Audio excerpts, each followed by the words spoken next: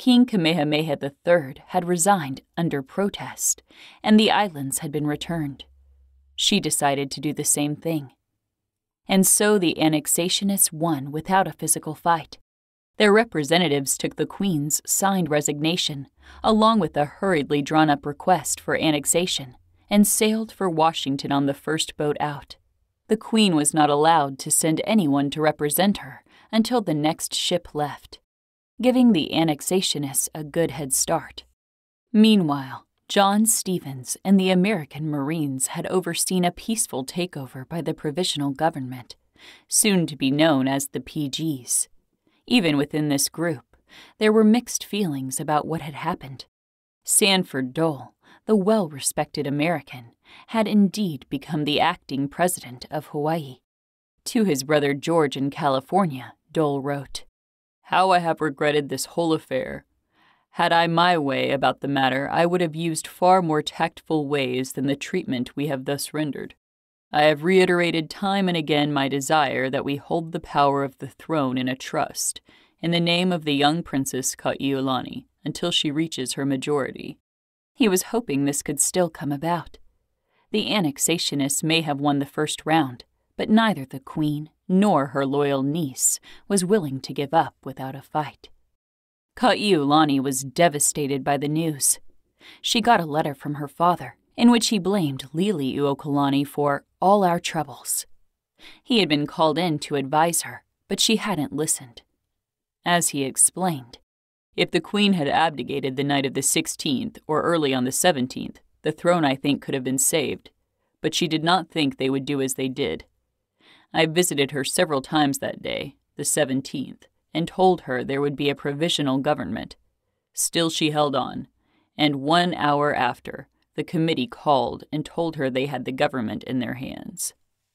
While others saw making Iulani queen as a solution to the violent hatred some Haole had for Liliuokalani, the princess herself wanted only to see her aunt reinstated.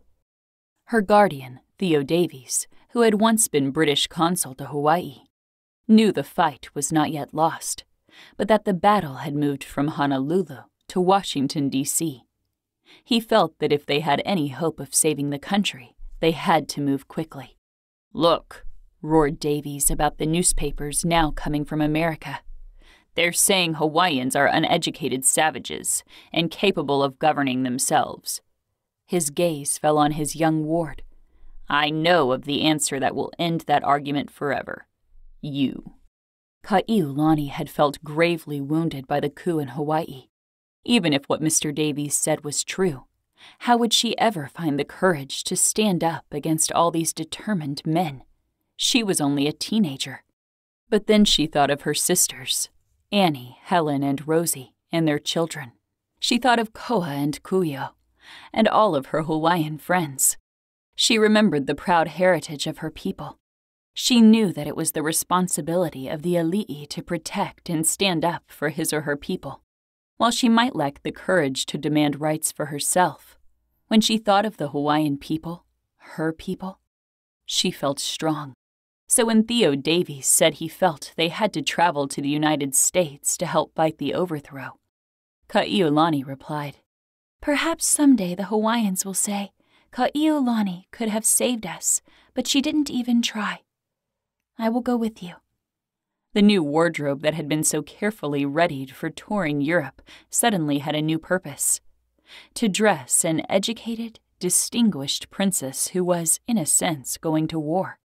The 17-year-old, who so recently had had the luxury of giggling about trying to properly enter a drawing room, was suddenly being asked to walk onto the stage of history.